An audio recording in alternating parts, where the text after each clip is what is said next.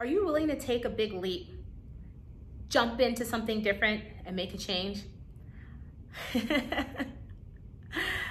This story still makes me laugh, I'm sorry.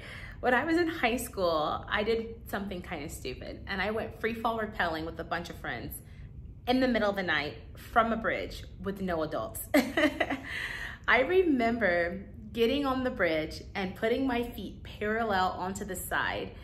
And I remember my friends telling me, okay, don't grab the front of the rope, because if you grab the front of the rope, you're gonna fall.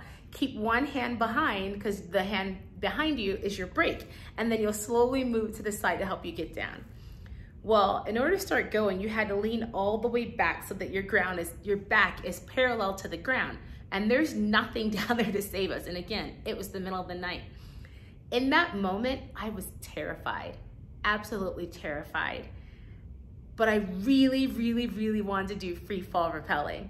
So I let my excitement to rappel overcome my fear, and I managed to make my way down safely. And though it was stupid, it was a lot of fun.